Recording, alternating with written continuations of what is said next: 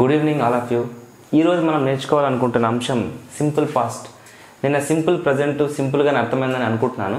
So ఇవాళ simple past కూడా అంతే సింపుల్గా నేర్చుకుందాం. చూద్దాం. సింపుల్ పాస్ట్ స్ట్రక్చర్ ఏంటంటే సబ్జెక్ట్ ప్లస్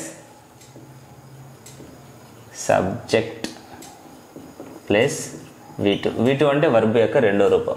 ఓకేనా, మనం ఫస్ట్ పాజిటివ్ స్ట్రక్చర్ చూద్దాం. I went, we went, he went, she went, they went. ఇక్కడ ప్రొనౌన్స్ కూడా యాడ్ చేసుకోవచ్చు. ఎక్స్ ఇలాగా. ఇది చూద్దాం. I did not go. దీని కాంట్రాక్ట్ రూపం didn't. We didn't go. He didn't go. She didn't go. They didn't go. ఇదండి. Next మనం క్వశ్చన్ ఫామ్ చూద్దాం. క్వశ్చన్ ఫామ్ అప్పుడు చాలా సింపుల్గానే ఉంటుందండి. హెల్పింగ్ వర్బ్ని సబ్జెక్ట్ ముందుకు వేసి వర్బ్ పక్కన మనం క్వశ్చన్ మార్క్ పెడితే అదే క్వశ్చన్ ఫామ్ అవుతుంది ఆటోమేటిక్గా. చూడండి ఒకసారి. Did I go question mark. Did we go question mark. Did he go question mark. Did they go question mark. Did she go question mark. ఇది క్వశ్చన్ రూపం, ఇది నెగటివ్ స్ట్రక్చర్. నెక్స్ట్ మనం time add verbs చూద్దాం ఏమేమి ఉన్నాయి. Yesterday, last week, last month, last year, in 1947 లేదా 1835. ఇలాంటి years వచ్చినప్పుడు వాక్యం మనకి సింపుల్ పాస్ట్లో ఉందని మనం అర్థం చేసుకోవాలి, గ్రహించాలి. ఓకేనా.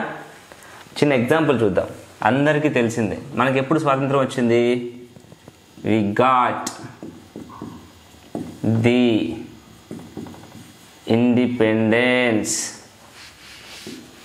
ఇన్ 1947. ఈ ఘాట్ అనేది వీటి ఇక్కడ ఇన్ అని వచ్చింది కాబట్టి అది సింపుల్ పాస్ట్లోనే చెప్పాలన్నమాట. మనకి స్పోకన్ ఇంగ్లీష్లో ఆల్రెడీ చెప్పాను మీకు. సింపుల్ ప్రజెంట్లో కానీ సింపుల్ పాస్ట్లో కానీ చాలామంది మాట్లాడతారనమాట. స్పోకన్ ఇంగ్లీష్లో ఒక్కోసారి గ్రామర్ కూడా కొంతమంది పట్టించుకోకపోవచ్చు, బట్ ఈ సింపుల్ ప్రజెంట్ని సింపుల్ పాస్ట్ని వాడతారనమాట. ఓకేనా. ఇంకొకటి చూద్దాం. లాస్ట్ వీక్ we celebrated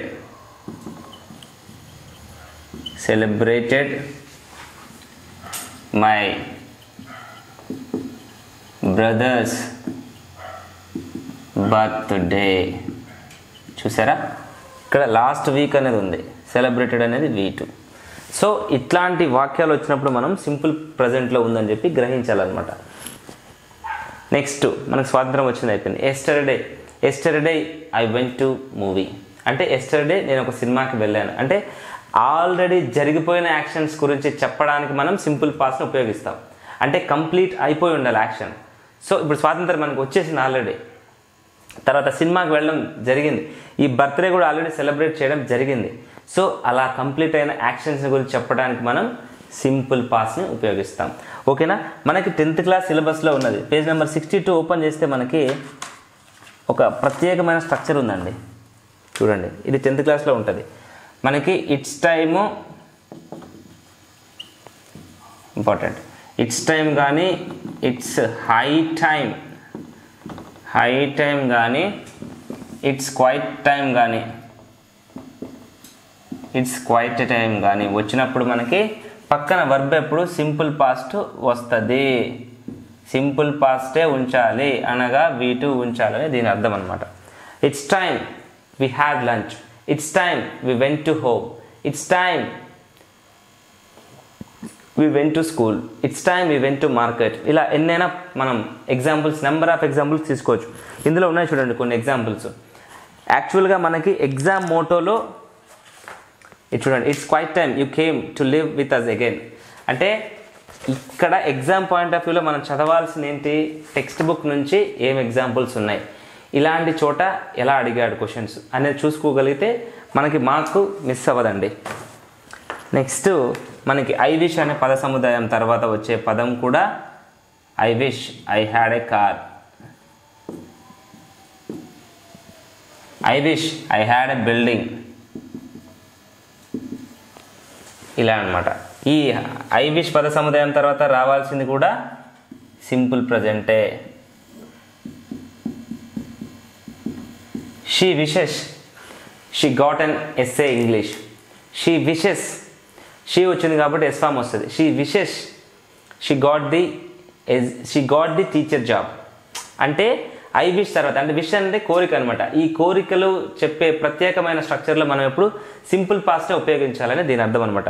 ఈ విష్ గురించిన మనకి చిన్న చిన్న ఎగ్జాంపుల్స్ మనకి 7th క్లాస్ పేజ్ నెంబర్ 12లో ఉన్నాయండి. చూడండి, I wish I had a car. ఇలా కొన్ని ఎగ్జాంపుల్స్ ఇచ్చి ఈ పాసిబిలిటీస్ ఏమేమి ఉంటాయి చూడమన్నారు అనమాట. సో మనం ఎప్పుడు text book మోటోలోనే exam point of వ్యూలో ఇలాగే చదువుకోవాలండి. ఇప్పుడు చూడండి, ఇంకో ఎగ్జాంపుల్ చూద్దాం. I wish I got any example ఏమైనా తీసుకోవచ్చు. I got an iPhone అంటే నాకు ఐఫోన్ కొనుక్కోవడం ఇష్టం. I got an iPhone. చూడండి, ఐ విష్ తర్వాత ఎప్పుడు V2నే రావాలి. ఇక్కడ హ్యాడ్ అనేది కూడా V2నే. ఓకేనా? సో సింపుల్గా మనకి సింపుల్ పాస్ట్ అంటే ఇంతేనండి. నెక్స్ట్ మనం సింపుల్ ఫ్యూచర్ చూద్దాం. ఓకేనా? So thank you very much all of you. This is Praveen signing off.